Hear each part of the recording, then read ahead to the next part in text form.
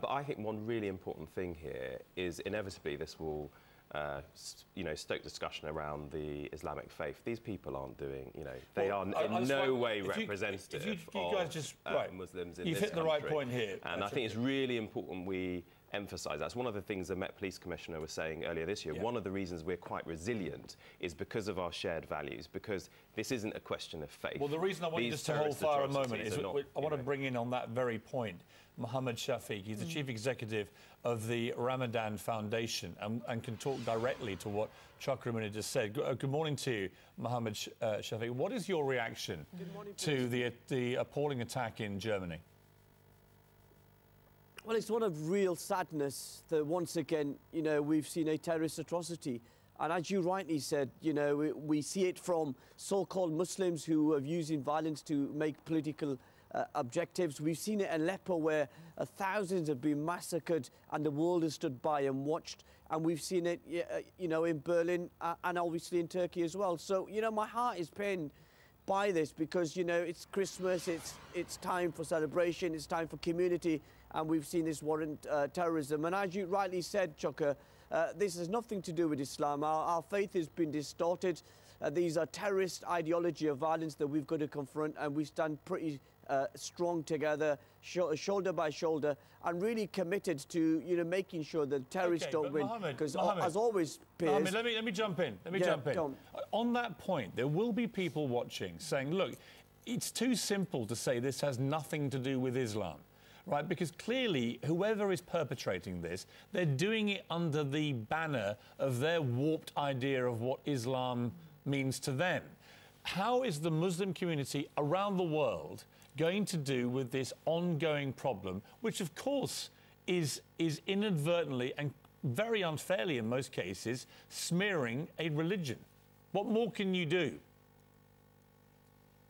Well, most of us are on the front line, Piers, fighting terrorism. We've been subjected to death threats from these terrorist organisations. So I think I'm doing a pretty good job of trying to take on this ideology of violence.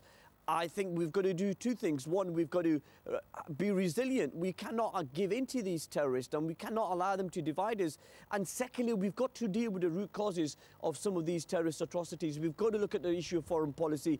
We've got to look at our inaction as the international community when it comes to the atrocities that we've seen in Syria, and the world just stood by and watched. And we've got to be absolutely clear that you've got to take on the ideology. That's why you've seen hundreds of Muslim scholars around the world declare terrorism and those that use violence as un-Islamic, and they've paid a heavy price in many cases. They've been murdered for those views. So, we in the Muslim community, as human beings, as fathers, as sons, as daughters, we're disgusted by this, and we're very absolutely strong in our determination to take on this evil ideology and make sure that our country, the United Kingdom, is safe from terrorists. You mentioned, Mohammed, of course, foreign policy, but it's very confusing for people, isn't it? I mean, we have the Russian ambassador to Turkey assassinated by somebody who mentions Aleppo. We are all appalled by what we see as the evidence of atrocities against civilians in Aleppo. And meanwhile, we have the Syrian government and the Russian government saying it is their international responsibility to tackle Islamist jihad in Aleppo. Well, I think if you look at what's happening in Aleppo, you are seeing devastation on a huge scale. People have been murdered and massacred. Just so happens that they live in an area which is held by the opposition. So, we've got to see that process of reconciliation, a political settlement to what is happening in Syria come pretty quickly. But, we as human beings at a time of Christmas, I'm a Muslim, I don't celebrate Christmas, but we live a time of, celebration because it's Christmas.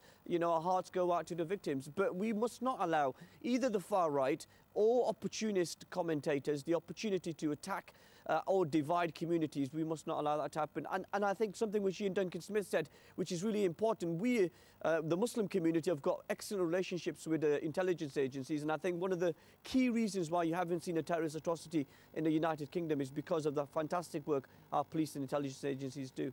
All right, Mohammed Shafiq from the Ramadan Foundation, thanks very much indeed. Can I just ask one last thing before we move on? Ian Duncan Smith, you first. When Donald Trump, who obviously has been very outspoken